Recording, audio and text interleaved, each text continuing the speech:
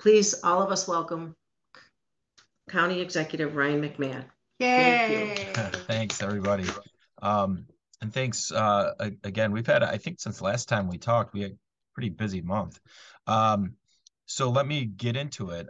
Right now, with Micron, on the site last week, we started to knock down homes that we acquired on Burnett Road.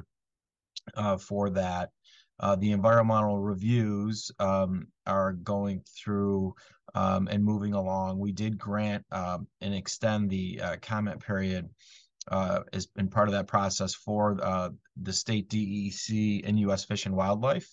They asked us to, so we extended the comment period. Onondaga County is the lead agency on the environmental review. We anticipate that those reviews will be done around March or April. And that certainly will trigger the mitigation that needs to be done. Certainly, there's going to be wetland mitigation on the site, likely to be done north of the power lines, which we own as well. So we'll replace wetlands that are disturbed on the proper section of the site. But from a traffic standpoint, right, what we're going to do to Conoy 3111. Potentially 481, a new exit, 81, new exit. That will really be determined in this document. And then we'll have a timeline for when that construction will happen and take place. So that's really important for, for those communities in Cicero and Clay today. So excited about that. Also, Micron will likely find out its CHIPS Act award from the federal government. Later this month, being November. By project size, they're just entitled to close to $4 billion. But the reality is there's a waiver process. All the four major projects in the country have all requested a waiver. So Intel in Ohio, TSMC in Phoenix, Samsung in Texas, and obviously Micron here. So we expect the award to be larger than $4 billion. Quite frankly, I wish they would give them the entire $30 billion pot of money, because our project would happen a lot faster, meaning the four fabs being built out. And so that's going to be big news for Micron, so they can figure out essentially how they're going to finance the actual fab, which it will be a $20 billion first fab investment. So that's really important. Two really key pieces of workforce development infrastructure. One of them 2 weeks ago when Micron was here. Manish Bhatia and April Arnzen, the number 2 and 3 in the company. They were at OCC as we unveiled our workforce development training lab there, which we already have 36 students signed up for the certifications. For those certifications, which really apply to any high-tech manufacturer for technicians, but specifically for the semiconductor industry. And so that was big. We put up $5 million at the county, and part of the site selection process, we made those commitments. Micron matched it, so they put $5 million towards that project. So that's important for us to start developing the talent, not just for Micron, but the whole ecosystem, the whole cluster, and all of our other manufacturing companies that are here and having success as well. Next week, we will be all together again with leaders from Micron, and then likely the governor, the mayor, as we really kick off the ribbon cutting for the Syracuse STEAM School. That's for those who don't know, what we did is we partnered with the county, the city, the Syracuse City School Districts, and BOCES. We got the first of its kind state legislation passed. So it's actually a county-wide STEAM school. And so students from across the community will go there. This will not replace STEM education in other school districts, right? But this will be specifically for that, right? So your leaders in that space, these kids that know what they want to do, they know they want to be an engineer, they know they want to go be a technician. They know they want to go develop and become a member of a trade for construction management. This will all be done there, but there will be a heavy focus on the arts as well. So the old Grace Dome building, the old Central Tech building, is where it will be in downtown, and it has really an iconic theater area there that will be restored. And so it's going to end up being about an $85 million project. The work actually will start this week as the roof starts getting replaced, but we'll have a ribbon cutting ceremony. When we brought Amazon in 2 years ago, we worked with Amazon and they made a $1.75 million commitment to the STEAM school. Certainly Micron's going to be making a large commitment as well. And I'm sure Micron will talk about what that is next Thursday when we kick that off. But two really important workforce development infrastructure projects that are quite significant. The aquarium project construction started this week, this week, Monday, right? What day is today? Today's Thursday. Okay, Monday. So that if you drive by the Inner Harbor, you'll see the site work, the clearing that's been done. That gives you an idea what the footprint of the building will look like. It's neat. And so I know there's a lot of debate about the aquarium. I know there's somebody in the community that really doesn't like it. But the reality is the project already passed 2 years ago. And is already in construction. There will be an aquarium. But that's a cool project. Ironically enough, when I met with Manish Bhatia from Micron after the OCC event, I wanted an update on the health of the company and where things are going in the semiconductor industry. But he actually asked me, the first question was, where are we with the aquarium project? That's something that they're very interested in partnering on, but also from that workforce development side, they view that as being a key piece of educational infrastructure as well. Really big economic news to further validate everything that we've been working on. A week ago, we met with Leader Schumer, the mayor, Center State CEO, and other business leaders from Saab and TTM, and Sanjay Marosha came into town to announce that we won a federal designation for a tech hub corridor. We partnered with basically the Finger Lakes in Western New York, Erie counties and Monroe counties, with Rochester and Buffalo. The reason we did that, quite frankly, was because Schumer asked us to do it. But there will be synergies that we'll be able to complement each other on. But certainly we're driving the growth in this corridor. And to follow up the growth of that corridor, we won a site selection project with TTM Technologies, which we announced yesterday, $130 million project, expansion at the DeWitt location where the former Anoran is. They have 600 employees today. They'll add another 400 employees. They'll be making circuit boards for defense manufacturers and the semiconductor industry. So first really huge validator after Micron. Some suggested that after Micron, companies wouldn't want to come because of the talent wars over workforce, but our workforce development strategy that we're implementing for Micron, TTM felt very confident that would work. TTM Technologies is headquartered out of California. We were competing with South Carolina, and so we beat South Carolina. And so that's a huge win. It's the third largest private sector investment in our county's history. The first two being Amazon, which we did a couple of years ago. That was a $420 million CapEx investment. And then obviously Micron, $100 billion. So we'll never get one bigger than that. So the really important things there. We announced a second round of OCHIP awards, and now we're going to announce a third round. We're really happy with what we're seeing. We're essentially, with the third round that we announced, is probably in the next week, but we'll be up to almost 800 new units that will be under construction. A lot of these adaptive reuse projects, mixed income, affordable market rate. You all know this, but until the hiring starts, with all these engineers, you're probably not going to see the boom in new construction for single family residences with the prices and interest rates where they are. But one way to solve inventory challenges and get more listings for you all is to present more housing options in general. People and empty nesters are looking to cash out with the rising values of their home. They just don't have anywhere to go. And from a policy standpoint on housing, we will be coming out with a pilot related to senior communities as well. I do believe that if we can develop senior communities, that will free up a lot of existing inventory to get us to the end game once the hiring really begins in 2025. So those are some updates. Happy to take more questions from folks, see what's on their mind.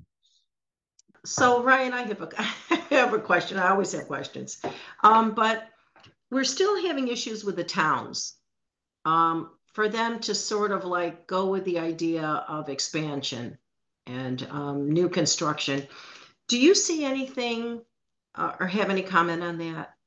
Well, I think they're going through their exercise, most of the large ones, right, with their comprehensive plan updates.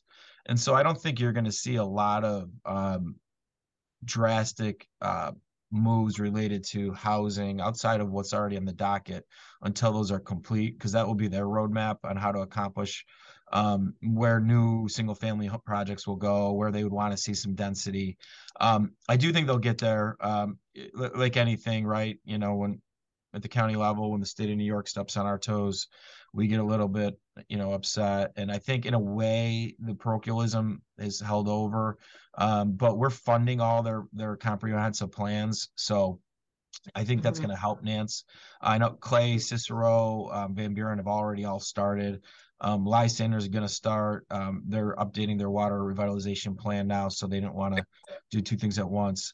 And then, we're doing villages as well. And so I think overall, we're going to see a lot of movement in 24 on all of this.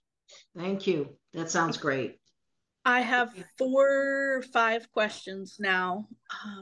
So I'll start with the first one. With the anticipated increase in population, do you foresee a major expansion of our airport? I don't know if right now, I don't know if you'll see the physical expansion. I think there's a couple things that the airport is working on. One is various new routes, specifically to the West Coast, and new connections that make it easier to get to the West Coast. We are the third fastest growing year over year airport in the country related to flights. So we're already experiencing, strong growth. The other thing is we do have a lot of land at the airport, and there is a lot of planning going on now. There certainly is going to be more warehousing and commercial space out at the airport. So a lot of things there. It's good that we have the ability to grow there. They have a lot of projects going on. They got the parking garage going on now. But yeah, I mean, the airport's going to be a key component to capturing the growth. And especially when you think about a supply chain, a foreign supply chain, you're going to need more connections to the West Coast. And then you're going to need more direct connections to other parts of the world. That doesn't mean connections from Syracuse to Taiwan or Syracuse to Japan, but to other larger markets, having more frequent flights going to those larger markets. Thank you. What is being built at Henry Clay and Wetzel Road? Is that the Clay Marketplace project that we just did a groundbreaking for with Ozzy and Syracuse Realty Group? It's Ozzy, yeah. Yeah. So that's 96. That's called Clay Marketplace. That's a, kind of a miniature center-driven project that we've talked about.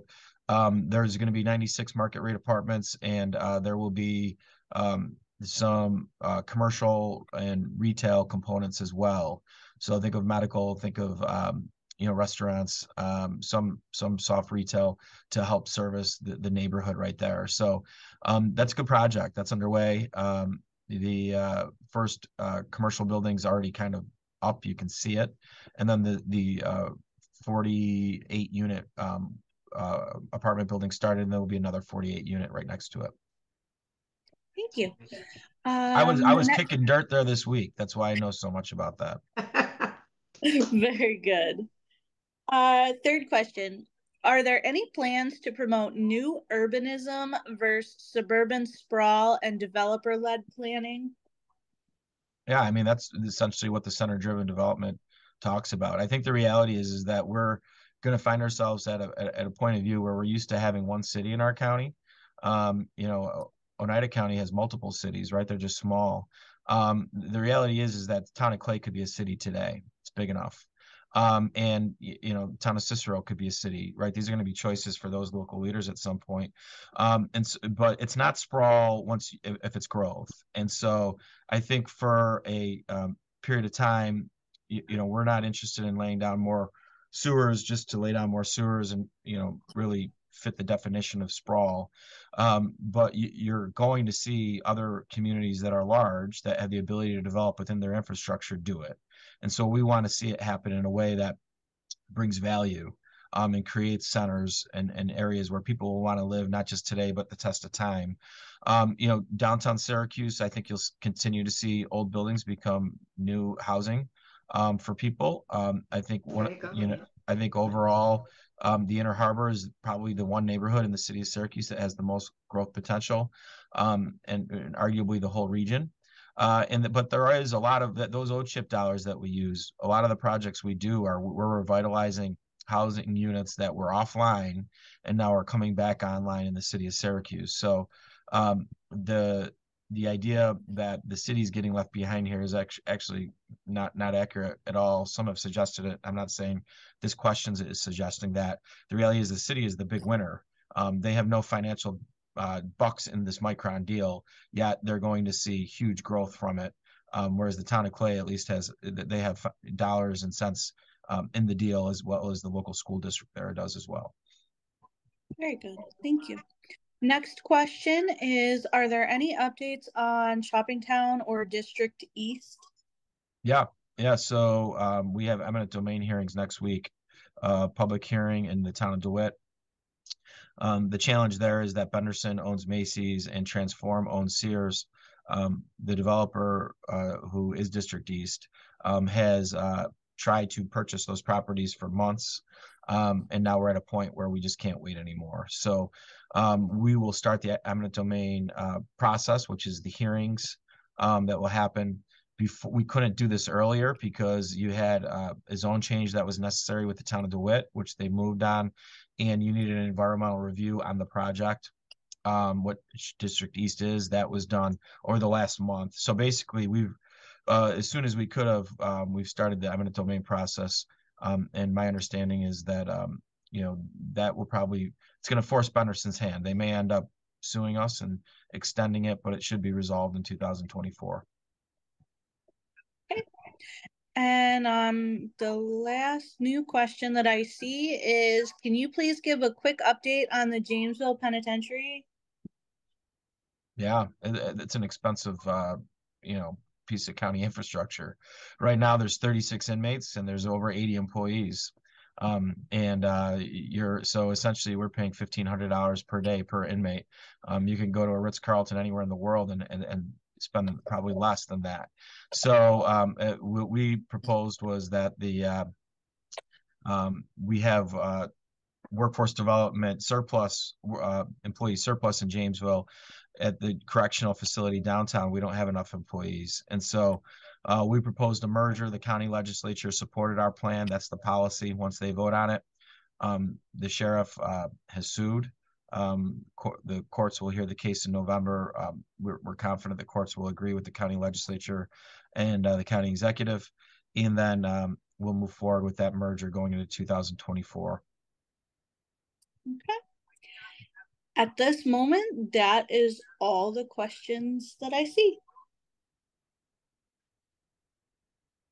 Corey, I can't hear the baby, but the baby looks like pretty just good. So cute. It's been entertaining, Corey. We like it. We like it. Ryan, what was the question? Jamesville? What will happen with the Jamesville site? We don't. We don't know. I mean, we'll hold on to it. We'll save over $10 million a year just not having it being operating. You know, eventually, do you look at another public use? Maybe. Eventually, maybe do you subdivide it, sell some of the land? Maybe. But you know, we haven't. You know, some of the tinfoil hat conspiracy theorists thought that we had a plan, but we don't. Okay, are we pretty well? There was another Henry question. Clay, and Henry Clay, that's I did answer your question. That's the Clay Marketplace project, I think, unless I screwed it up. I'm pretty sure it's that. Yeah. Well, they're saying there's another one, but I don't know. Oh, I don't know it's that. on Henry Clay across from the Clay Park, new Wetzel. There's a new Wetzel. Goes off to the side by the City Clay Park. I don't know. Yeah, if it's not the Ozzy project, that's what I thought it was. If it's not, I'm not sure what that is. I think it is though, because it's a lot of land. He had a lot of. It's a big project. It butts the cemetery right there. Yeah. Yeah. Is there any more? What do we have here? Somebody said they think it's private storage, but nope. Okay. Then Ivy says hello to everyone. Oh, how cute, baby. How sweet. All right, I think we're really good. All right, I guess we'll see you again next month.